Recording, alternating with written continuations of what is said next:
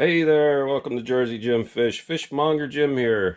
This is going to be how to fillet a weakfish, right y'all, Kingfish and Fluke, which is what I caught yesterday. Convenient, huh? That I titled this movie that and actually caught these yesterday. So first cut is going to be, again, well, head to the, if you're right-handed, head to the right. The shoulder of the fish should be close to the edge of the board, but the camera's in the way, so we're going to do it this way. And then first pass is above the fin there, and down the backbone. If you notice, I'm not using the knife this way. I'm using the knife as parallel to the spine as possible. And the tip of the knife is on the bump that is the backbone as I run back that way.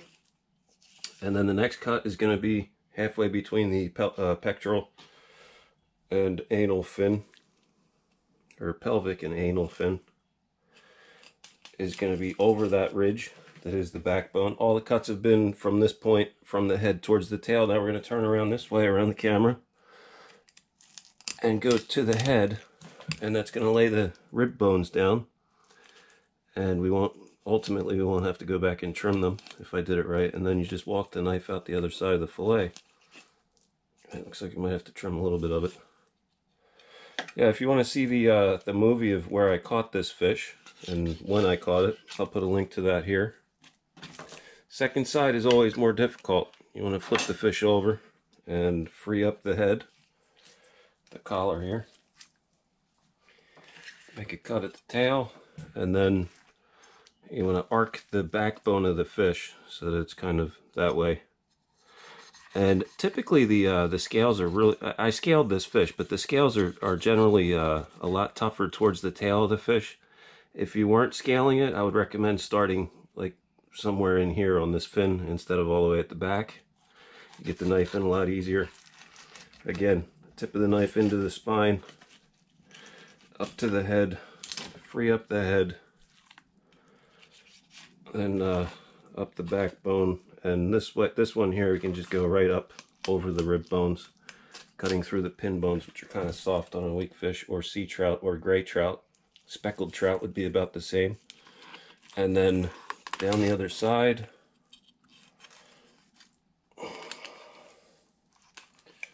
And this thing's got a lot of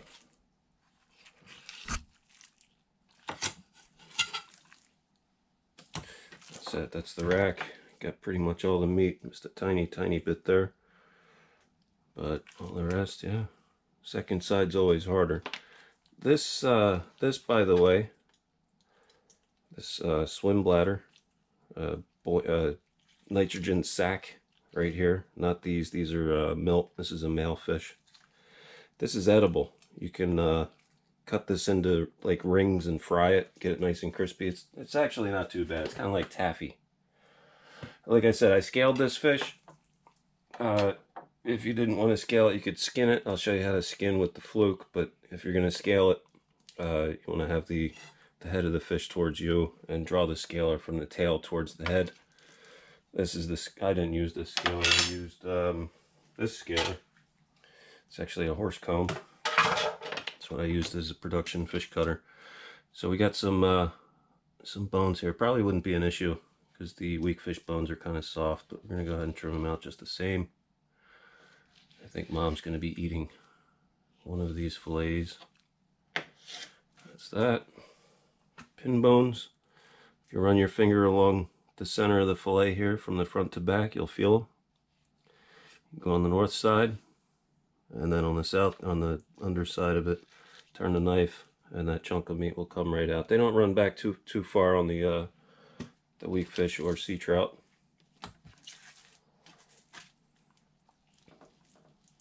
So when you're trimming, I see this on YouTube a lot.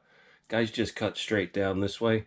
If you actually put the knife on the fish and then press down, like, do you see that flexion in the knife there?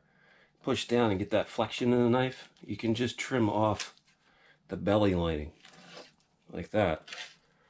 Like, it's a softer fish, so it didn't really work out that well, but you can cut off, you can cut off a micron. Well, maybe not a micron, but you can just trim off what you need to and not take as much of the meat. And I think that's important. As I did harvest this fish, I want to get as much meat out of it as I possibly can. So there's the pin bones. As I was cutting the pin bones, I noticed this right here. I got a collarbone right there, probably collar, rib bone. So that's it. That's 2 sea trout fillets. Skin on. Where am I going to put it? Hold on a minute. All right, so I guess we'll do the kingfish next. Kingfish. They call them whiting down south. They're really little fish. You know what I'm going to use? This is a 1378 Dexter Russell. I'm going to use the smaller Dexter Russell here for the kingfish.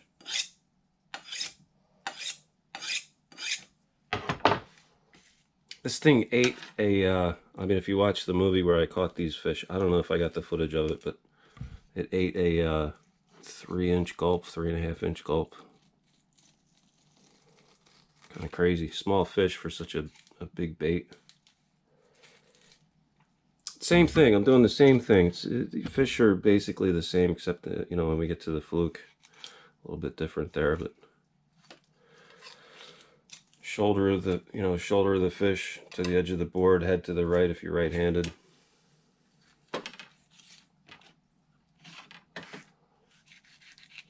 There's other ways to cut them. This ain't the only way, but this is the way that as a production wholesale fish cutter that I wasted the least amount of time cutting round fish this way and got the highest yield. So, and the camera doesn't really help with cutting fish, but yeah, I don't think we really need to trim anything out of that, but trim some of that belly lining. Pin bones, yeah, we'll go ahead and cut them out, why not? So you can cut down and then this way, and then your second cut, all you need to do is push down and that chunk of meat will come out like that.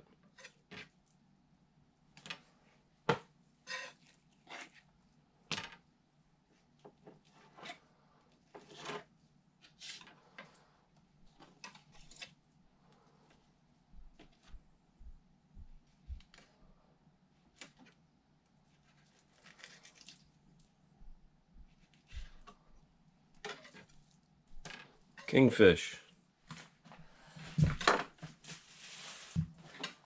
So the fluke's a little different.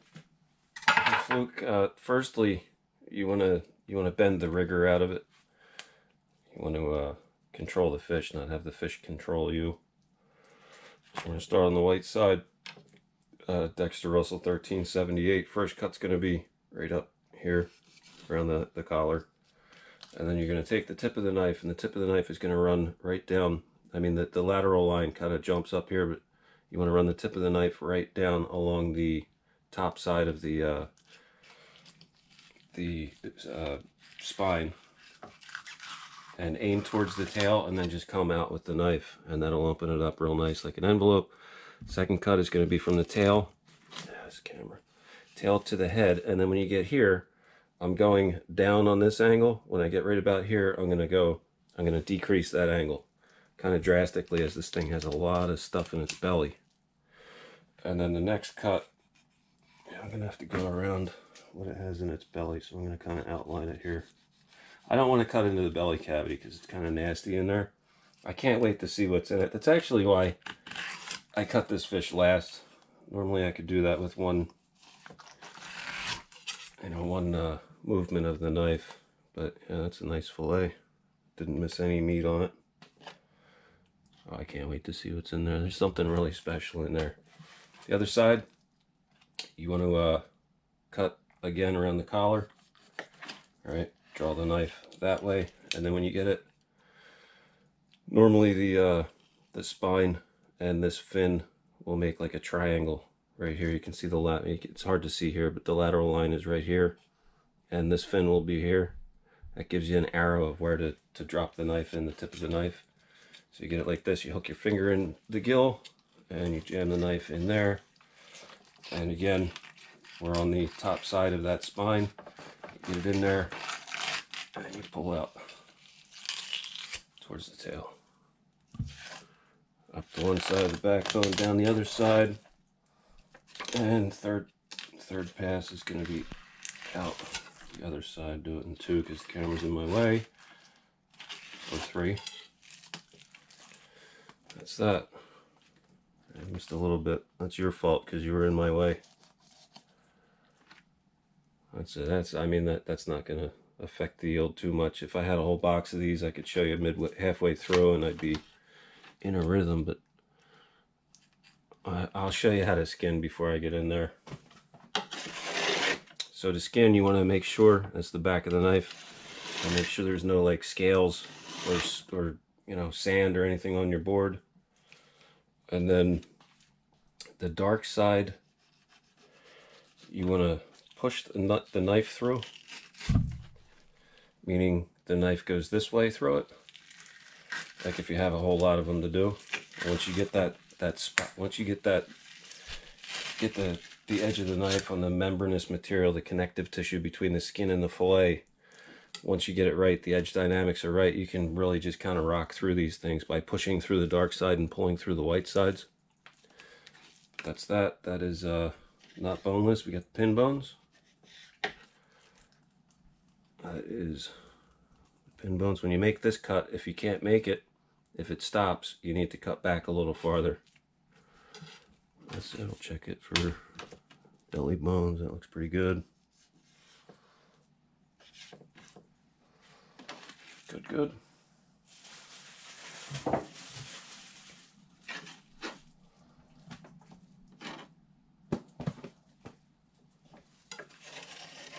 Clean the board. White side. If the Fluke fillet is much larger than this, and if you're using the 1378, I find it does help to cut the ribbon off. That makes really good, excellent Fluke bait as well.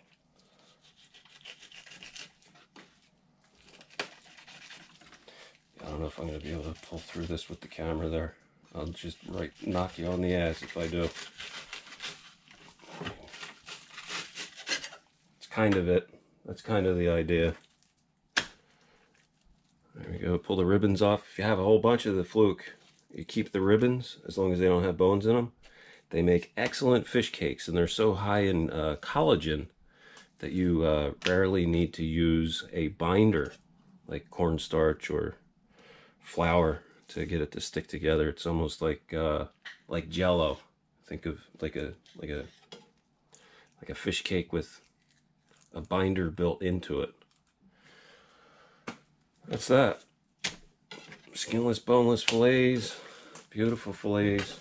Excellent day fishing yesterday. Now, it's like Christmas for me. I get to open this package up and see what the hell's in there. Something big in there. I was thinking it was a sand eel, but it feels a little larger than a sand eel. Whiting? Is that a whiting? These things are the true denizens of the deep. That is a kingfish. Yeah, that's a yeah, that's a kingfish. How about that? I mean, that's a pretty sizable fish for a bait. There's a crab. There's it blows my mind. That's a shrimp right there. These things will take a diet of that, something that small. A fish this large is going to have some of its caloric intake in these minute food parcels, and then occasionally it'll run across something like that, and that is awesome. That is fascinating. These things are the true denizens of the deep, the Fluke. I think the only fish that might rival the Fluke in terms of number of different species of other fish in its belly as I was a cutter would have been the whiting. Whiting are actually really, really, really effective and voracious predators. But yeah, that's about it. That's how to fillet a weakfish, sea trout, gray trout, kingfish, and Fluke. I thank you all for watching. Y'all have a wonderful day. Go fuck your hat. Bye. Somehow I got spinal meningitis, injecting all that hairspray in my spine. It's a super cheap way to party if you ain't killed some brain cells in some time. Good luck getting that child support check from me now.